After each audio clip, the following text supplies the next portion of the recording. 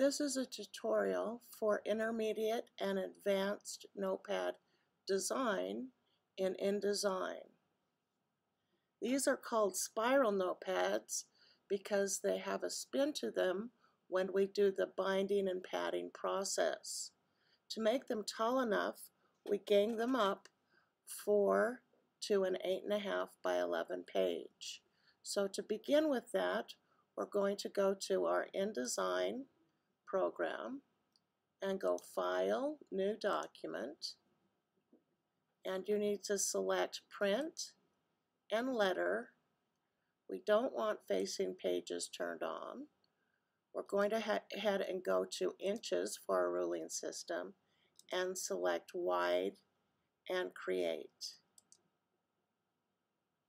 Then we are going to put a 5.5 line or center line for the length, and an 4.25 for our center line for our notepads.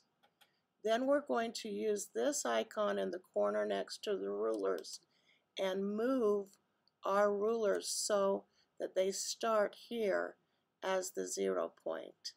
These are going to be 4.25 inch wide. So again, I'm going to go off of center to 4.25 and off of center of 4.25. These become our cut lines. And again, down from center, actually 4.25 is already from center. So we're going to go to the line tool and make 2 little print marks. These are your cut marks.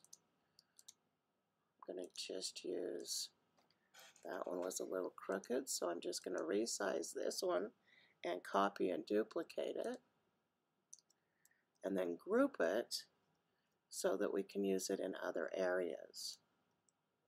There's our second one.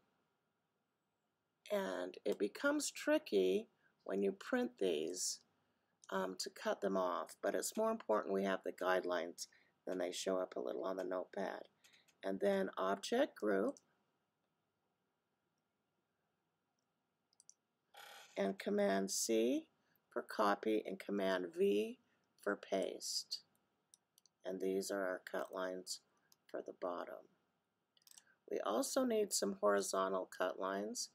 Go ahead and let those run right off the page.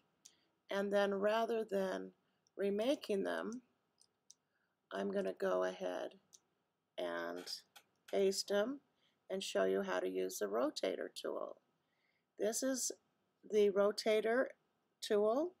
Hold down the Shift key and it will do it at 45 and 90 degrees exactly.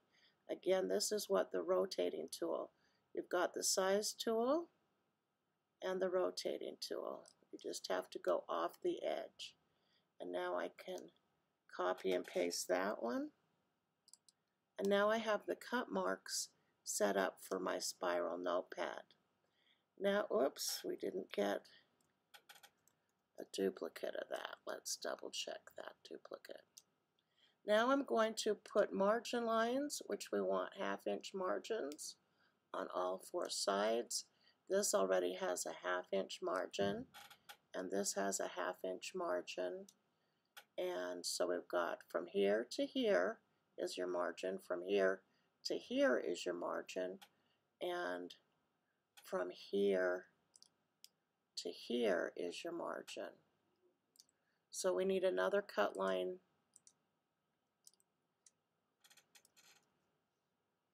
Whoops. We don't need the rotated one, we need this one. So we're going to copy it and put it right here.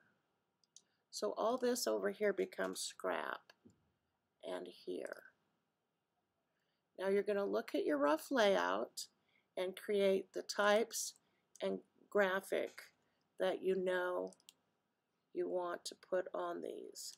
The important thing about the spiral notepads, as opposed to the ones you did in the beginning class, is they are all they are all the same document. We call it ganging up. We are going to gang these up so that we have 4 of the same document. And I will show you that in a future document. We're going to copy and step and repeat these so they're all the same. So this concludes the setting your lines up for your spiral notepad video. Your next video is creating the artwork for your spiral notepad.